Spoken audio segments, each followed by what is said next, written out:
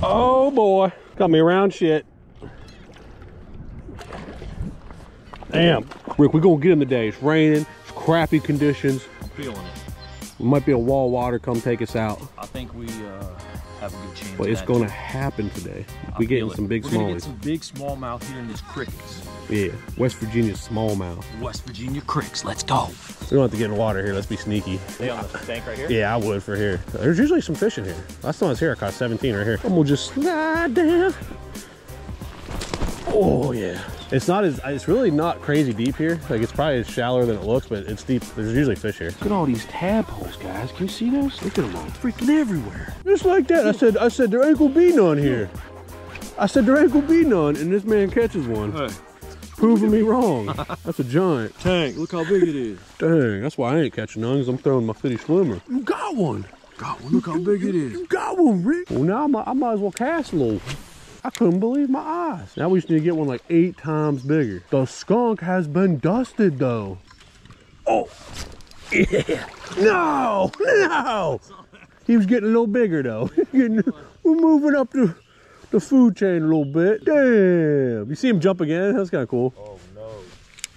I got a major problem, my guy. What'd you do, man? Because my spool just fell down in there. What was that? What you mean? My thing fell. Why the fuck did you, what? Yeah, I'm bad. No, how'd that happen? Oh no. Hold up. What is it? It's gotta be in here.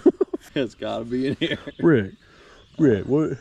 We got bad ideas. We got a screw. You don't have anything to screw it back on with though either. I got a credit card, that'll figure it out. Oh, Rick, why'd that happen? Well, I was tinkering with it and I must not have Let's tight. think about this. Look, I got an idea, Rick. You got a magnet? No, but I got an idea.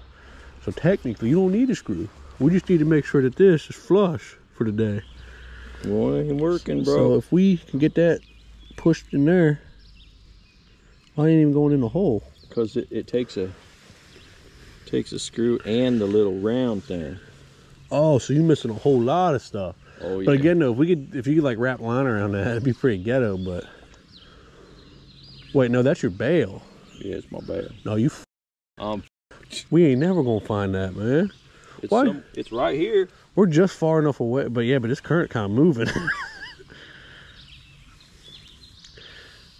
Damn, we just far enough away that it's a pain in the ass. What we gonna do?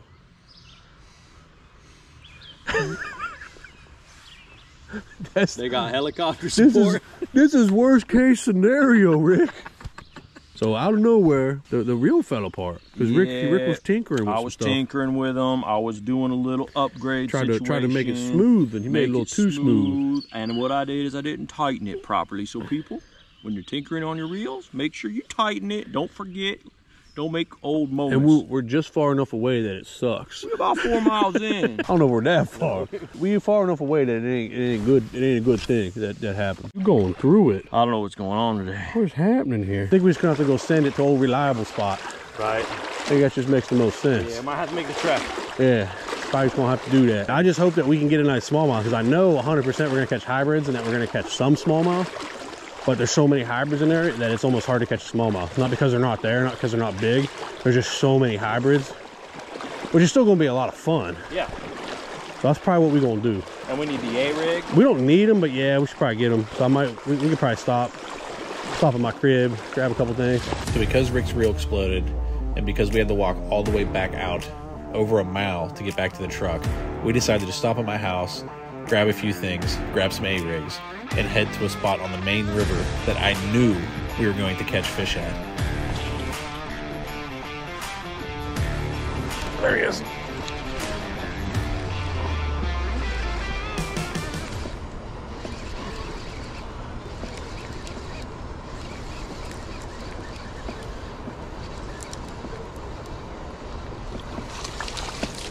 It's something. They find the big hybrids though. It's funny, they feel big in the current almost. There, man. I was coming back slow, just kind of let the current do it.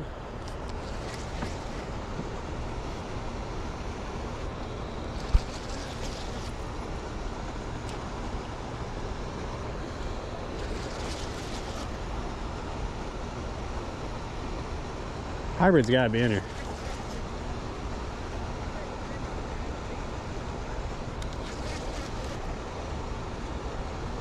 Yep, that's where they are. That one feels a little bigger, but who knows? Nope. I got them figured out. Gotta get the big ones now. Did the same thing, I just let it chill. You let the river do it? Yeah.